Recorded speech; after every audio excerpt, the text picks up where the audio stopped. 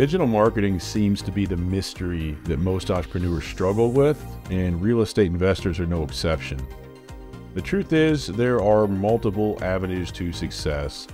Those experiences will be best shared by the guests on this podcast. My name is Jason Wright, and I would like to welcome you to Real Estate Investor Marketing Stories. What is going on, my friends? Jason Wright here, bringing you episode number 16 of this podcast. As usual, I will have a great guest conversation to share with you shortly. But before we get to that, I've got a question for you. So I've been an entrepreneur on this particular journey 7.5 years. No idea how the time's gone by so quickly, but here we are. I've always been a goal-driven person, right? Set a goal, fight for it, reach it, next one.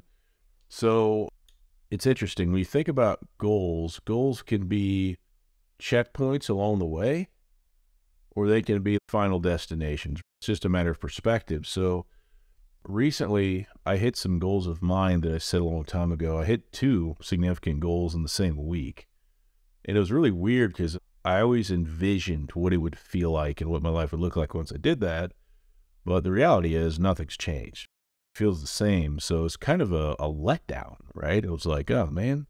So I know I need to set new goals, bigger goals and all that stuff to keep moving. But I've realized, I've come to embrace that as an entrepreneur, I am a journey guy. I love the climb. I love the chase. I love figuring it out. So it's interesting. I assumed that I was a goal guy, meaning once I got there, it's this feeling of great jubilation and excitement. But I actually get that from the journey and not the goal, which is weird. A goal just gives you a litmus test, gives you a checkpoint to see how you're doing versus yourself of, a year or 5 years or 7.5 years ago. Kind of an interesting thing to think about. So you really need to know what truly motivates you and make sure that you have the ability to keep challenging yourself, whatever that may be. The journey versus the goal, my friend. All right, let me tell you a bit about today's guest. Today's guest is Charlie Wessel, the founder of Cordell Capital. Charlie is also a successful entrepreneur outside of real estate. He's in that Charleston, South Carolina area. Lots of American history there. Currently with Cordell Capital, they've got about 1,000 doors, about 100 million in assets under management. Charlie's a good guy, good conversation. We've had a lot of laughs together. Not necessarily are limited to this podcast, just in general. He's a good guy. So let's check out our conversation and let's see what he can share with us today. What's happening, Chuck? Welcome to the show, man. Hey, how's it going, Jason? Good to see you, buddy. Doing well. Great to see you also. So I don't think I know this story about you, but I'd love to hear how you got started down this path with real estate investing. Well, we had some rental houses. That sucks. That always sucks. It's just way more work than you think it's going to be. And I actually got a call one time saying that from a neighbor of a rental house of ours saying that he's like, hey, Charlie, there's legs hanging out the front door. I was like, bro, don't call me. Call 911. What am I going to do about it? Yeah. And then, So, I had a buddy of mine who was, I was a general contractor for many, many years here in Charleston, South Carolina. And a buddy of mine had a building for sale for $25 million. It was a big office building sitting right on the Ashley River, had like the 4-story balconies. I was like, we could sit up there and smoke some Stuggies and drink some liquor, have an office up there. That'd be pretty tight. I was like, so how do I buy that building, rent it out? All I need is a small space with the balcony. Yep. And he said, man, buildings like that are bought by guys like you all the time. He said, you got to get your buddies together, raise some capital, go buy it, contact a commercial leasing agent and get it all leased up, and then you guys just collect checks. He said, but you don't want to buy that building. It's been in litigation for the past 2 years. There's not enough parking.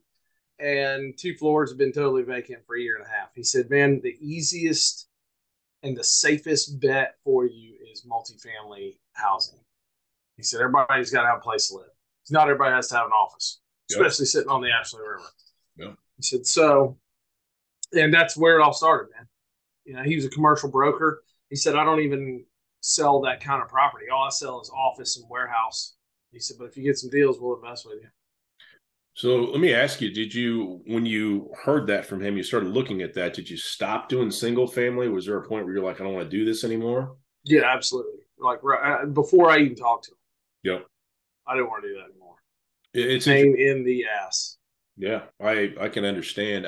It's interesting. I talk to a lot of people in this show, and and even in the main business that we're in, we talk to people like you every day. But most people, I would say, that start in single family don't stay there. I did talk to a guy the other day that was still doing it at a really high level and commercial real estate with multifamily, which was interesting. But most people, it sounds like, get out of it because of the crazy stories, like you said. Yeah, and listen, you can do it if you have a huge company. Yeah. So he's got a lot of people on his team. I Yep. don't want a lot of people on my team. Yep. So that's how he does residential. I'm curious, what were the legs? Was that like a deceased person, or what was the story with the legs? No, she was drunk and passed out at like 10 in the morning. I mean, why not be drunk and passed out at 10 in the Hey, morning? that's not normal. Not normal at all. Nah, huh? No, we play golf. We start drinking about 10:30, but that's just playing golf. All right. So with your business now, what asset classes and or markets do you focus on, and why? Right now, we have previously focused on multifamily. We have close to 1,000 doors in multifamily, just over $100 million in multifamily assets under management. We just recently sold one that we had for 4 years and dropped like a 26.3% average annual return back to our investors. We got another one that'll sell, supposed to sell by March 23rd. Is like this is they pushed it out 3 times closing, but that one should be a lot higher than that of a return in 2 years. Then everybody's like, "Oh, you can't sell a deal right now. You know, interest rates are too high. This, that, and the other." And no. I mean, we're selling one. They probably got 7 or 8% on it. Yep. I don't know what they have on it, but I don't really care as long as it sells. It's 66 units in Greensboro, North Carolina. So do you stick kind of in the market close to you geographically, or is there a strategy with that at all? No, not at all. Matter of fact, the hardest raise I've had as a private equity firm, because that's what we did. We jumped from, we went from single contractor, single family contractor together. Yep. To then we did multifamily. We chased deals around for 2 years. It was a complete pain in the behind. Dealing with brokers. I mean, these guys, God bless them. They're all 25-year-old entitled kids with way too much gel in their hair, man. And I can't deal with them. But God bless them, anyways. So when we couldn't get into a deal, we made best and final in a handful of deals, and then we got awarded one that fell apart in due diligence, polypropylene piping throughout the thing. That was an extra $400,000 repair that we weren't anticipating. Yeah. So lost about 10 grand there. I was like, man, I'm done with this. Yeah. I'm just gonna get a raise capital, bring it to some guys that I know are executing deals. Yeah. And they have a hell of a track record. Yeah. Let's go. So that's when we started the private equity firm, Cordell Capital.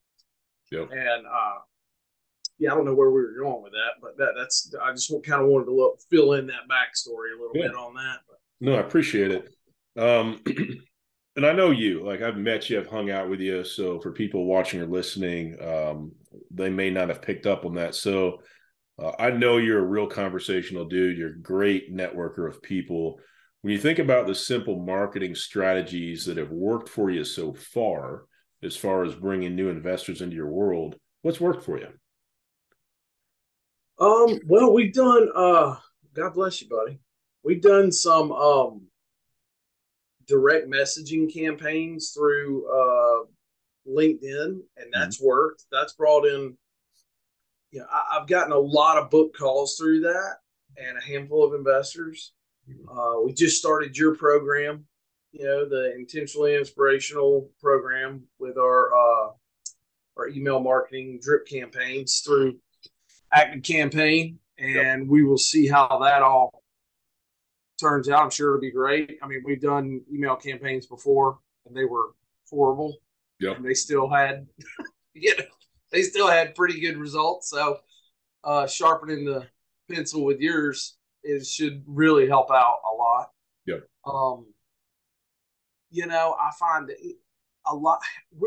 We post on social media every day, LinkedIn, Facebook, Instagram, blah blah blah, YouTube. We don't do YouTube every day, but I have a lot of people come up to me and they're like, "Hey, I keep seeing you all the time on Facebook." I'm like, "Really? How about give me a thumbs up on that thing, or share it or something?" I said, "Because I know you have never done it, because I see it." Yep. And you're like, yeah, I will. So, anyways, I mean, just getting out there, man. You just got to get out there. Yep. It's a pain in the butt. It's not. It is who I am, and it's not who I am, all at the same time. You know what I mean? So yeah, I mean, I think the biggest thing with social media is more personal stuff than business. Our business stuff doesn't get a whole lot of reactions. We get some comments on there from other guys that do what we do, but I don't need buddies that do what we do. Yeah. We need buddies that can bring capital to then deploy into the deals that we do. I spoke at a meetup group here in Charleston a couple weeks ago. Right off the cusp, they were like, "What's your ideal investor?" And I mean, it just came out. I was like, "Well, my ideal investor would be people that shoot small animals for dinner. They play a lot of golf, and they drink beer out of a blue can." Yeah. and dude, the place fell apart. They were like, "Oh my God, that's awesome." Yeah. Although I don't have a lot of investors that do much of that besides beer out of a blue can and play a lot of golf. I don't have a lot of hunting buddies that invest. Yep. What you're doing, what you're talking about, for anybody listening or watching who's not catching this, you're creating authentic polarity in your marketing. You're saying, "Hey, this is who I am. This is what I enjoy doing." By putting that out there, you're going to attract people that are interested in the same thing and repel other people, and that's a good thing. I think so many people fall into this trap of, I've got to have content that makes everybody happy or everybody's attracted to it. It's a mistake. All right. I spent 5 years in this business trying to appeal to anybody with money, and we never really grew. Like, for the same income for 3 years. So I was like, what am I missing here? But the niches is where it's at. And it's my business is a relationship business like your business. And the more you get dialed into who you're speaking to, the easier it becomes to grow and do well. So it's actually a great strategy what you're doing. And I'm not surprised it's working for you. Good stuff, man. Yeah, all right, I'll throw you a bit of a curveball now, because I know you love curveballs. Sweet. Let's go. What would you say your biggest regret is, or the biggest mistake you've made with your marketing so far in real estate investing? I would say me not staying on top of the KPIs, really, key performance indicators. Mm-hmm. To see what is actually working and what's not. Yep. I am terrible about that. And my VA keeps them. Like, we have spreadsheets that go back years. Yep. And I don't look at them ever. Yep. And I need to. Yeah, we need to. We need to have a sit down once every couple of weeks probably and say, "Hey, look, let's just designate an hour to the KPIs on the different things that we're doing." Yep. What's funny is people every week will ask me questions about data that doesn't matter, right? They'll focus on stuff. What should this be? And I'll just say, you know what? You want to talk to new passive investors, right? Right. Okay. Why don't you pay attention to what marketing activities are generating calls, right? From a high level, what's working, what's not. And then of those calls, who's actually investing? And then you'll start to see, even though you might have great data from this source, but it doesn't actually lead to the promised land, is it really that valuable? So with our business, all I care about, and it's a little different business again, but it's still relationship based. So that part's the same. I say, where are my booked calls coming from? That's what I want to know, right? Yeah. The people I'm closing, where are they coming from? So I would challenge all of you in watching to think about that. Sometimes we can make it a bit simpler, but the data doesn't lie. So no, and there's not a lot that have the he/him thing on on their LinkedIn account that resonate with my shooting small animals for dinner. Yeah, I got you. Yeah. I got you. All right, this will be very interesting coming from you. Can you share a story about your real estate investing journey that you have not shared publicly before? It could be something funny, something you learn. It can be whatever you want to. We're looking for something authentically Chuck that no one's ever heard before about this journey. It may be something from the single family days, whatever you want. There's been a couple of people that have heard this, but it's not public knowledge that on our first webinar that we had, we set up a text message alert to go out. Yeah. Like 2 hours before, and then 1 hour before, and then right when it was starting. Yeah. And that was supposed to be at 5 or 6 p.m. is when it started. We clicked AM. So people, yeah. So there is a big list of people. And there's even one that we all know very well, who's an investor of ours, who's, has billions of dollars in assets under management. He gets a text message at 3 o'clock in the morning saying, "Hey, webinars in 2 hours." Yeah, it was bad. And then we set another one at like 4 o'clock, and another one like at 4:55. It's in 5 minutes. And of course, I didn't realize it because I don't get those text messages. Yeah, they don't come to me. That's funny. Yeah. Now I went out to a couple hundred people. Huh? Did people show up? No, nobody showed up. I got a lot of text messages that day, though. They weren't happy, were they? Dude, everybody. I didn't get a single text message to anybody that was pissed off. Like, everybody was laughing. They were like, "Dude, so funny." We knew when it was. It was PM, not AM. We get it. God, that's funny. I've seen all kinds of stuff like that happen. I've seen people get really stressed out when there's a mistake like that. But you know what? If the mistake leads to a conversation, it can actually still be effective for you. Oh, 100%. No, and it was effective. Yeah, with a lot of different people. Yeah. I mean, they didn't care. Who really gets, very, very few people don't have do not disturb on their phone on. They just wake up and they're like, "Oh, look there. Charlie texted me at 3 o'clock in the morning." That's not weird. like when we were kids and the home phone rang in the middle of the night and it woke up everybody, Oh, God. Oh, that's good stuff, man. And that was usually me butt dialing my dad while I'm at a party or something, He just sits there and listens to it, He's done that so many times growing up, man. It's terrifying. Sometimes you look down at your phone, you go, "Oh my God, this thing's been on for 3 minutes."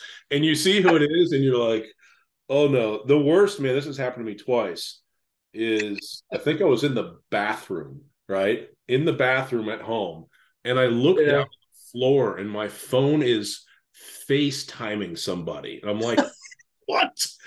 What in the world? Like, are you kidding me?" And you're quickly angling it away from you, but you're like trying to hang up, like, what is going on? I may have done it to the same person twice before. I'm like, I don't know what's going on, but that is not fun. That's not a good view, man. I'm sitting here, you know what? And that's just put a mental picture in my head too, man. Like I said, I saw it ringing and turned it away from me, but I'm like trying to hang up and can't see the screen. All right. If you talk to somebody new today that said, "Hey, man, I'm thinking about getting in the capital raising game. I'm thinking about being a real estate investor," what piece of advice from a marketing standpoint would you give that newbie? Because we see them, you and I both see them every week. New people excited to get rich in this business. Oh my gosh, dude. Put a list together. Go through your phone. I had a list of 6,000 contacts when I started. Trust me, ActiveCampaign doesn't appreciate that. Yeah. They don't appreciate that at all. But it's, put a list together, kind of categorize them by friends and family, people that you have a relationship with, people that you don't know. Yeah. You'll end up deleting a lot of people. Yeah. And then you got to get known, man. You got to get out there. You got to get known for what you're doing now, not what you did. Yeah. Because trust me, I was, everybody knew Charlie as the general contractor, not the guy that handles their retirement wealth. You know, Yeah. I mean, he can build you an office, but what are you talking about? How's he gonna, make me money with my retirement money? That's weird. So it took a while to get through that, but not, I mean, build the list. You got to get out there. Once you have the list, you got to have something like what you offer. You have to. Yep. I mean, that's how you start. It's by the drip campaign and email. Yep. So you got to get set up with Jason, and then you go after social media like crazy. Yep. And then just stay on the phone talking to people. Yep. The good thing, a theme with what I'm hearing from you on the show today is consistent effort. And so many people, they're just unwilling to do it because it's not perfect yet. In our team, if we're doing something new, if it's a C-, we're launching it. We're launching it because we're taking forward action and we'll improve it on the way. But to sit around and make anything perfect is a waste of your time. That's my experience. So it really is. It really is. And I was being a contractor. I mean, I really wanted things perfect for a long time. And I realized that real quick that, hey, dude, let's just get it out. Just go. Yeah, if you're a contractor, you're like level enough, I don't want you building my house, Yeah. Oh, I know it. No, because, I mean, that's where I came from. It had to be perfect. Yep. Yep. And now, I went from blue tape and everything to saying, let's go, send it, let's go. Yep. I like it.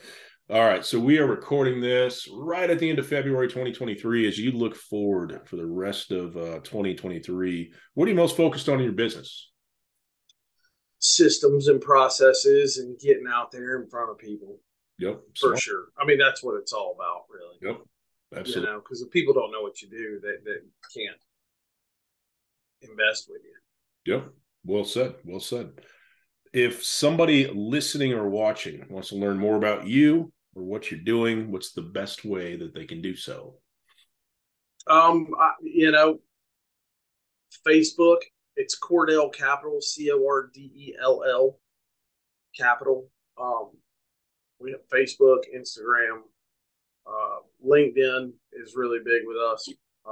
You can email us, Charlie. You can email me personally, Charlie at CordellCapital.com, or you can go to our website, CordellCapital.com. Shoot us a message. We'll try to book a call. Sounds great, man. Well, I really appreciate you coming on the show today. It was fun. Jason, can't wait to see you again. I think we got a Miami trip planned. What else we got this year? I'm sure there's several different things that we're going to go hang out and have a ball at. Oh, yeah. I'm going to North Carolina in June to to investment conference. Yeah. MFIN Con. Yeah, I hate to say it because it's just a terrible name, so that's why I went with the long version. All right, brother. See you soon. All right, buddy. Later, pal. Thank you for listening to this episode of the show. I had a great time making it, and I hope you really enjoyed yourself listening to it. If you want to keep up with all things Real Estate Investor Marketing Stories podcast related, I encourage you strongly to go to reimarketingstories.com and signing up for our podcast newsletter. We will simply keep you up to date with what's going on at the show, new episodes, and things like that. reimarketingstories.com. So hopefully today's episode and the other episodes that you'll listen to will remind you that as a real estate investor, everybody starts at the beginning, okay? Our guest today and the other guests that you will hear on the show will share their real story, right? They'll tell you what worked, what didn't work. And I want you to remember one thing, if you remember nothing else today. It's possible for you too, okay? Never stop going and keep following your passion. Finally, today's show has been brought to you by capitalraisingautomations.com. If you're an active capital raiser and you are ready to learn the 3 areas that are holding you back from raising more capital, I strongly suggest you check out capitalraisingautomations.com. Check out our free 10-minute video there, and you let me know if it doesn't provide you value. I'm sure it will. All right, thanks again for listening to the show this week. Hope to see you next time. Take care.